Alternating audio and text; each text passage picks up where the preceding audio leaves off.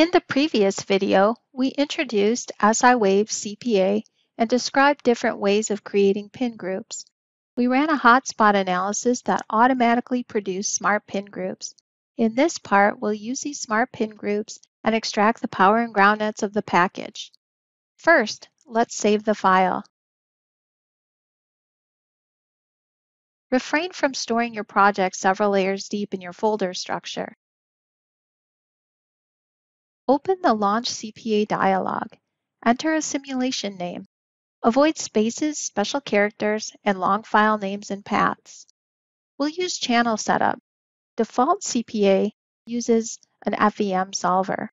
There's also an option to run Q3D, a method of moment space solver. For this simulation, we'll use default CPA, so leave this option unchecked. Now, enter a solution frequency.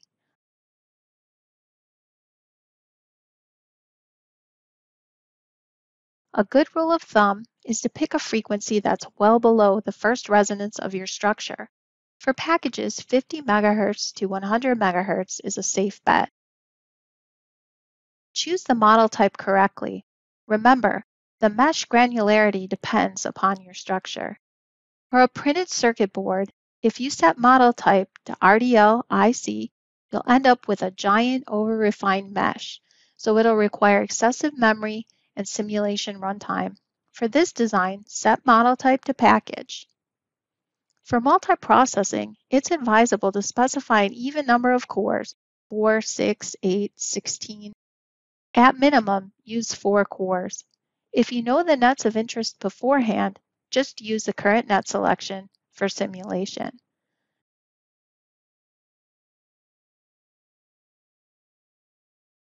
Now, include the die in the simulation. For a multi-die structure, include all dies or just those you want.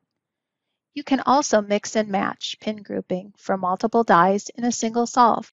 We'll use die groups defined in layout and use the smart pin groups for our single die package. We recommend that you set channel components external to the net list.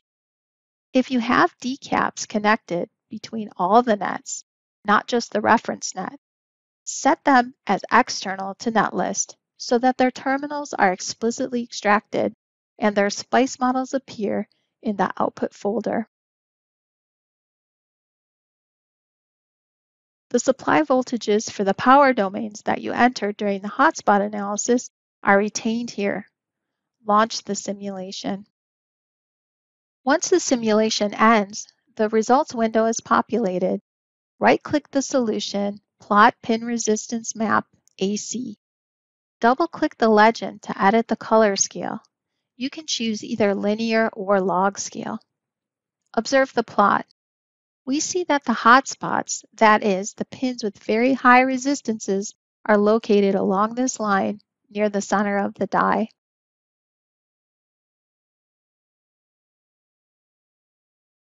Turn off the BGA balls. If you uncheck visibility for some nets, it'll help you detect the source of the hotspots.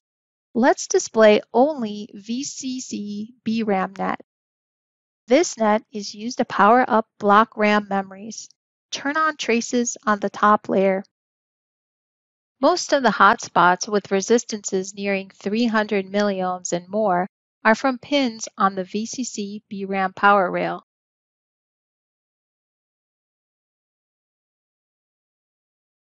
The high resistance values are due to this power rail's routing style. Thin metal shapes on the top and the initial few layers are responsible for the hotspots. To illustrate, the bumps go down and connect to these narrow metal lines on the top layer.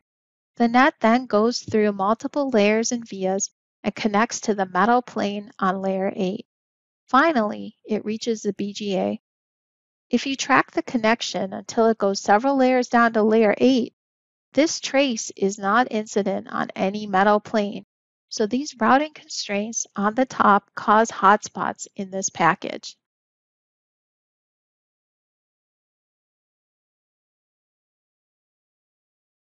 Now select VCC Int and turn on the top layer. Again, we see the red hotspots for pins connecting to these rather skinny VCC Int metal lines. If you go further left, you can see blue colors indicating lower resistance values. These values are low because the bumps are landing on a metal plane. Similarly, plot the partial inductance map to locate regions of varying values of inductances and hotspots.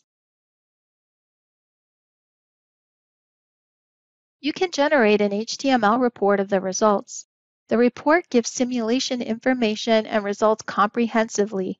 The table of contents lists all sections in the report. The report gives feedback in various forms. It provides RLCG tables, histograms, as well as plots for loop and partial resistances and inductances.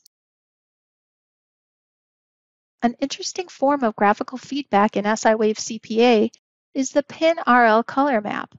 This is an interactive HTML display. Here, rotate and position the model as you wish. Areas with high resistance values stand out prominently in these plots. The red cylindrical lines in the center show regions of hotspots. When you place your cursor on any of these outliers, the pop-ups identify the nets and components associated with them. These help you locate the pins and verify if you need to improve their placement and routing. To generate an RLCK model, right-click the solution and choose this option. This command creates a zip file of the model for downstream system-level analysis in Rlck or other tools such as HSpice. More when we come back in Part 3.